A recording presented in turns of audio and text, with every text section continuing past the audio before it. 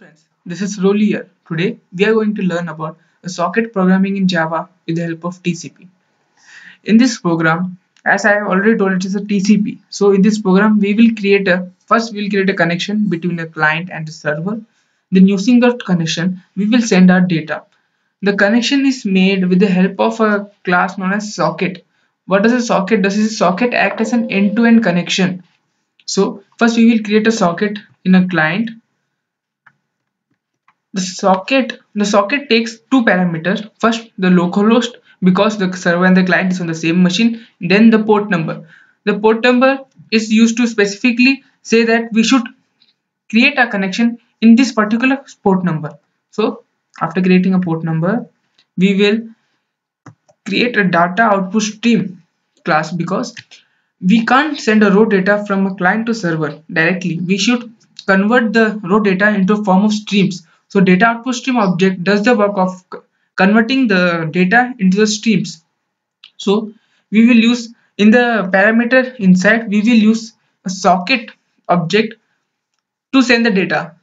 See s.getOutputStream. S.getOutputStream is used to send the, as I already told, to send the data in the form of streams.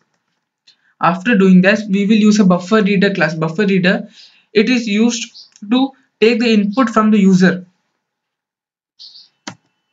Then we will enclose our whole code into a while loop, because in this program we are sending message from the client to the server, and the server is only displaying the message. So we will continuously send the message. That's why we are using a while loop here.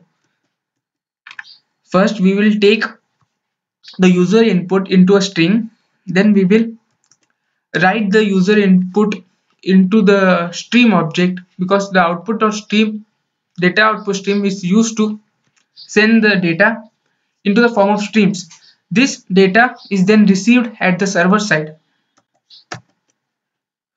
We should also include a throws exception, because it may also give an error, such as the port number is already booked, the port number is used by another services. So we should always enclose inside a throws exception or try clause at your choice. Then first we will go to server.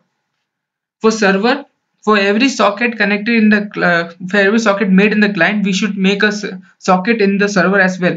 But there is a class in a server which is known as a server socket, which creates automatically the sockets. The server socket takes one parameter which is known as a port number. It tells us which port we need to connect. Then second is the socket. The socket is used to accept the connection. Whenever a client requests a socket, the server accepts it. Then we need to print a message for our understanding that a socket for us of the client is connected to the server. So we are printing a connected method. We will use the same data input stream, because here we are using data input stream. In the client we are sending a message, so that's why we are using data output stream for client. So for server we should use data input stream here.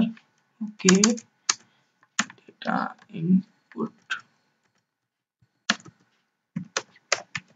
stream, here to data input stream, and inside the parameter we used to use get input stream method. Yeah, good.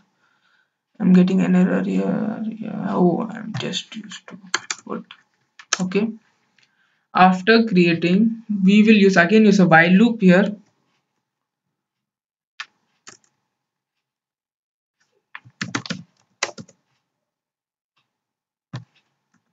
Sorry for wasting our time. Yeah, then we will use while loop to get the message till the client is sending the messages. Then we will use a data input stream object to receive the message. We will use the read UTF method. Read UTF.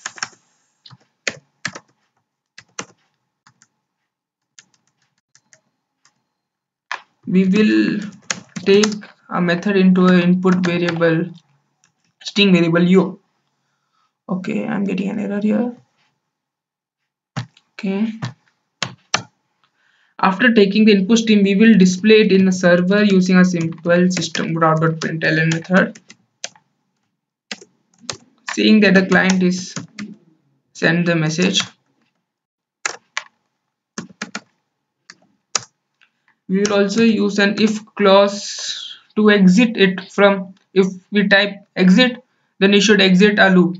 So we will use dot equals ignore case method. We type here exit, then it's matches the condition, we will break.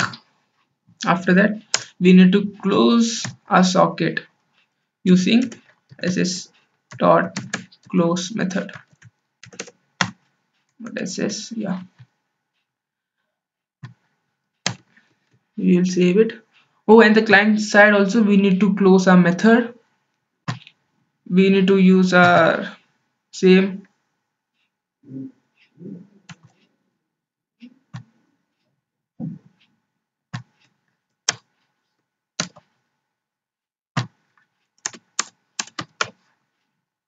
then we need to close using s dot close method.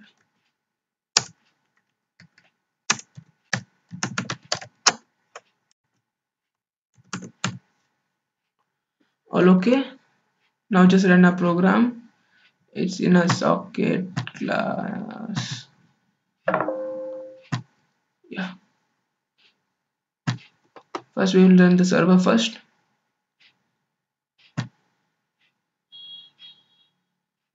Server is running. I don't know where pop-ups. Yeah, it's here, I guess.